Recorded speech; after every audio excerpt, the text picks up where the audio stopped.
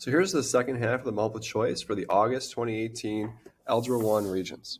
So for question 13, it's looking to see which polynomial is equivalent to 2 times y plus z. So we've got y here, we've got z here, and those are going to go in for the corresponding letters. And then we're just going to kind of simplify this and see what we get. So I'm going to zoom in over here. So y plus z, so let me do some erasing here. So I'm going to do the adding first because it says y plus z, and then we double the whole thing. So y plus z, so 3x cubed. There's no other x cubes, so it'll be just 3x cubed. And then x squared plus x squared would be 2x squared. And then let's see, a minus 12 and a minus 5 would be minus 17. That's y plus z. So then 2 times it would just be doubling everything. So 6x cubed plus 4x squared minus 34. And there it is, choice 1. Moving on to the next. So we've got a survey. Each one to pick one. Okay. Relative frequency that a male prefers to ski.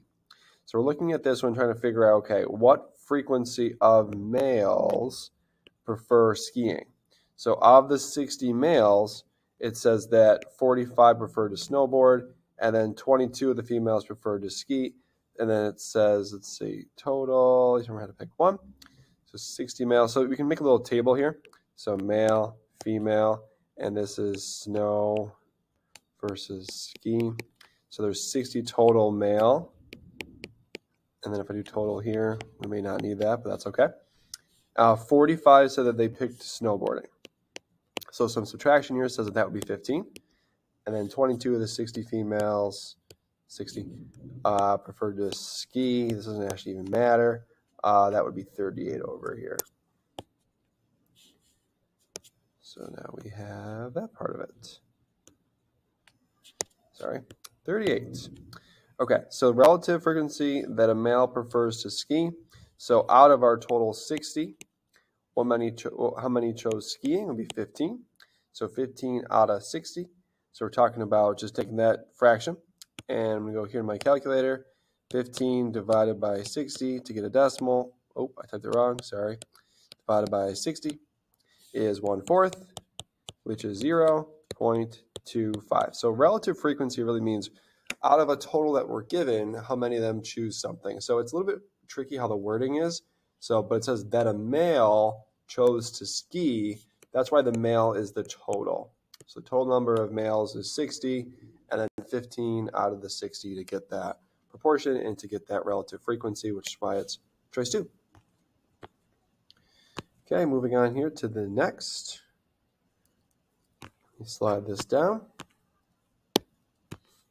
Here we go. Number 15.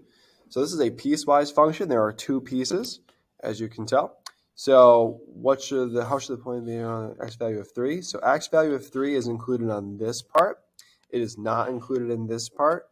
So we're looking to see, okay, well, what's going on here? So at 3, you plug 3 in for x there, that would be 15. So 315 would be a closed circle, whereas the other part would be 3 squared plus 4, which is 9 plus 4, which is 13. That would be an open circle. So this one's closed, and 313 is open because it's not included at that 3 in that piece. So closed circle at 315, and then open circle at 313, which is why this is choice 4. Closed circle, open circle. Okay, number 16. So which equation can we use to determine the zeros of the functions? Looking at these options here, I can tell it's going to have 2x in there somewhere, which makes sense because we want to figure out how to factor this in order to get the zeros. And if you're looking at these 2 options, I don't think it's either one of those 2 because those aren't in factored form, and you would need it in factored form in order to solve. So I'm going to just kind of ignore those 2. To factor this one, we can do the different methods. We can just do kind of like the guess and check method we usually call it. So we know it has to be 2x and x to get 2x squared. So 2x times x. And then think about, okay, what has to multiply to -3 in order to also add to 1? But it gets doubled by the 2x. Whatever gets put here is going to get doubled when this gets distributed. So we have to be really careful how we do this. So if we try doing, let's see, so we want to add to 1, we want to multiply to 3, so it's got to be 1 and 3. One of them is going to get doubled, which means that the 1 should go here, because otherwise, if you put a 3 here, that would be a 6 and 1, and that wouldn't make any sense. We can't do that. It's got to be a 1 there, and the 3 would go here. And if you want to add to a positive 1, that means that the 3 should be positive, and the minus 1 should be, or the 1 should be negative in order to make this 3x minus 2x, which is the 1x we had, which I've scribbled over 15 times now. The other method to do this, so that's obviously choice 2. The other method is to use what I call factoring by grouping. So, or A times C method, I usually call it that too. So A times C, so taking the leading coefficient A, B would be 1, and C would be negative 3. So A times C would be 2 times negative 3, which is negative 6. And then just think, what are two numbers that multiply to negative 6 that add to the B, which is 1? So that would be how you kind of split this up, the factoring by grouping. So for that, it would be 3 and negative 2 in order to multiply to negative 6 and add to 1. So that tells you how to split this. So 2x squared plus 3x minus 2x minus 3. So this is how I split the 1x we had originally using these two parts, which seems kind of random, but that is why it works, because of this little A times C method. That little trick helps you figure out how to split it up, because now we can just do GCF of each half. So x times 2x plus 3.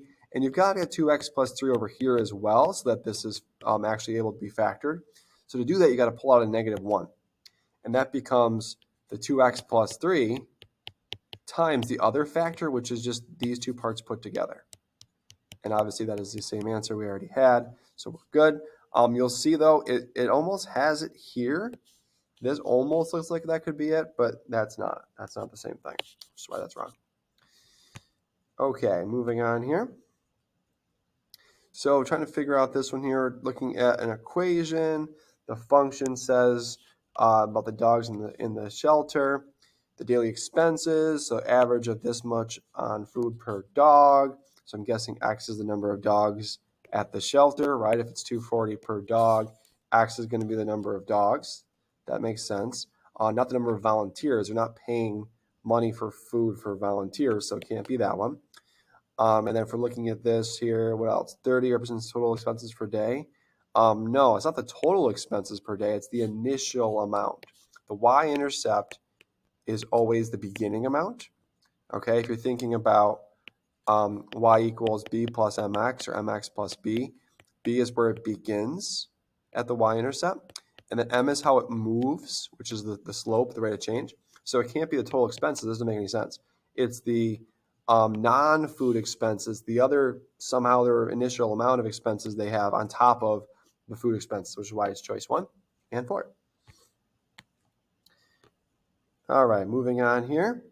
So this one, wow, this looks kind of interesting. So if you're looking at this one, you probably would get freaked out right away, like I kind of am, to be honest, because we've got a y here, and we've got an x squared and another x. So you're probably like, whoa, how do we solve this, right? What I would do is I would get it into a way that looks more familiar to me. So I would get it into y equals form. So that's like our typical kind of our function notation, but just not f of x. So I would get this solved for y. So 3y plus 2 equals x squared minus 5x plus 17. So I would get rid of the 2 first. That's a really easy first step. 3y equals x squared minus 5x plus 15. And then the interesting part here is we're going to have to get rid of the 3 by dividing everything by 3, which is going to make it really, interesting. Because this is not something we want to factor or really deal with too much if we don't have to. So now I'm looking at it like, where am I going to go with this? So you've got a graphing calculator, so that's what I would do next. This is not going to be great without a calculator. I would just make a graph of this, and what I can do is I can actually just do a fraction and do the whole thing divided by 3. So I'm going to do x squared minus 5x plus 15 all on top, and then all divided by 3 on the bottom, which takes care of each part being divided by 3. And then we get this quadratic, which is not surprising. We see the x squared, we knew it would be quadratic. And then do control T here. I'm going to go to my table and look at the numbers. So negative 210 is negative 210 10. Close, but not quite. So that's got to be it. Let's make sure the other ones are. So -1, 7. So that actually, I read this backwards at first, sorry. It wants which one is not in the solution set, which is why it has to be actually choice 1, because that one was close, but not quite. So the other one should be in the solution set. So -1, 7, you can see there in my table, is in the solution. 2, 3 is also in the table. And 5, 5, we're hoping, oh, there it is. So this is a great one to do on the calculator too, because you have to figure out which one's not true. So if you were to plug them all in, it would kind of take some time. If you, obviously the first one doesn't work, so you could just do that. But there's different ways of looking at it. If it was the last option and you had to test all 3 other ones, it would take some time. So the calculator is great at plugging them all in at once, looking at your table, and moving on. So here we've got f of x and g of x graphed below. Nice little absolute value function here, f of x. And then looks like some kind of exponential growth there, actually decay there for g of x. So we're going to see, what this question is asking next. The solutions to this, so that's just asking where do they cross? Okay, where these two are equal or where they cross each other. So they cross here and here. The solutions are not x-intercepts. They don't cross the x-axis at those points. They're also not y-intercepts. And so now we're down to 3 or 4. Are the solutions to the equation x values or are they y values? Well, they're the x values when the y's are the same. That's why it's choice 3. The solutions to this equation are x values when the y's are the exact same thing, which we don't care what the numbers are. It doesn't matter. The key is just, understanding what the question is asking. Here's a sequence.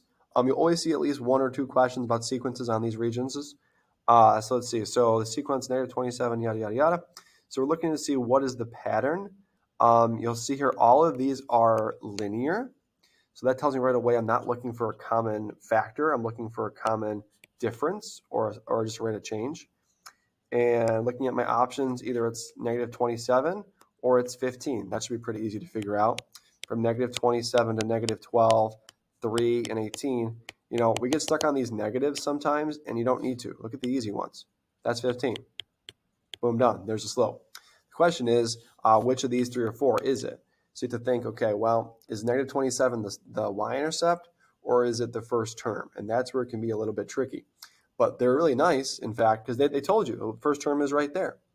And if you look at your formula sheet, you're given this, a of 1 plus n minus 1 times d for any arithmetic sequence. And so now we're basically done. Arithmetic, sorry. Got it erased by mistake. Arithmetic, whatever. I can't spell right now. That's okay. Ignore that. So the first term is -27. And then plus n minus 1 times the common difference, 15, which put the 15 out front, that's fine. There's a choice right there. So for this arithmetic sequence, we use the first term and not the y-intercept, which is why it's got to be the n minus 1. If you were to work backwards, you have to find the y-intercept, which we don't need to do because this has already got the n minus 1, and we're good to go. All right, 21 here. Let's see what we've got. Data, random, average running speed decreased, the foot size decreased. So what's the relationship? So if we're looking at this, I like to make a picture. So we're talking about foot size, and we're talking about speed.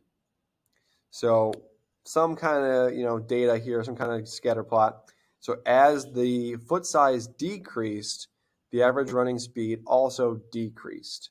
So it's kind of weird how that's said. If it's decreasing with decreasing, that's actually the same thing as increasing with increasing. As one goes up, the other one goes up. So if it goes down, they both go down. So the sample, let's see, smaller foot sizes cause, you got to be careful with cause. We really don't know cause. So no. Sample shows a causal relationship. How do we know cause? Cause is one of the hardest things to prove. That's what we have science for. Math, we don't really do